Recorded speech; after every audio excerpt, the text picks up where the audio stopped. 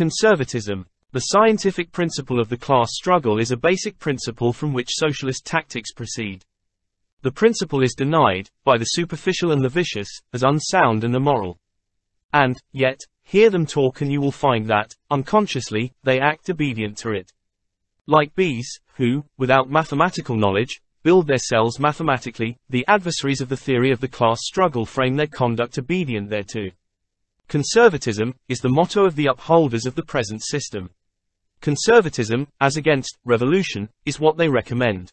In the one word, the principle of the class struggle is ratified by its very denouncers. The exploiting and idle class struggles upon the lines of their class interests.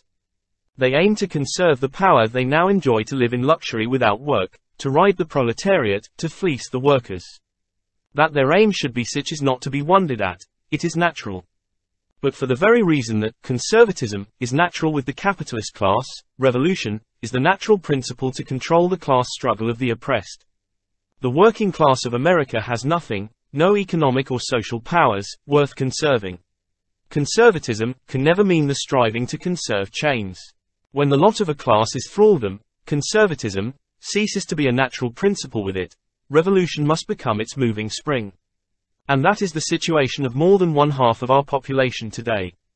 Time was when the workers still held some economic power. They could combine in unions, and the force of their numbers in the shops and mills could ensure for them a certain amount of freedom. That was when machinery had not yet reached its present perfection, when capitalist concerns had not reached their present stage of concentration, when, consequently, there were not more applicants for jobs than there were jobs to be had. Now all that has changed.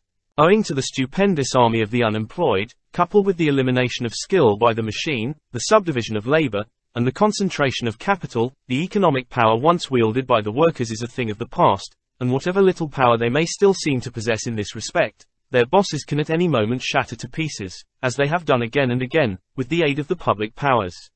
Stripped of all economic power, and thereby thrust into rags, squalid homes, dependence, with overworked wives and underfed children, to talk conservatism to the worker is irony, and to hear the labor misleaders recommend the thing to the toilers is insanity, where it is not rascality. Conservatism, by all means, if there is anything worth conserving, and everything not worth losing. Revolution, if there is nothing worth conserving, and everything worth gaining. These are the class lines upon which the political battle is being fought, and is bound to be fought, to the end.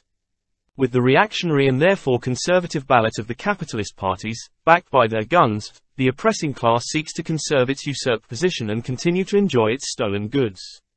With the revolutionary and therefore socialist ballot, ready to be backed by all other means if the capitalist class rebels against the fiat of the suffrage, the wage-slave class, the proletariat, seeks to rid itself of its chains, and to regain possession of its own.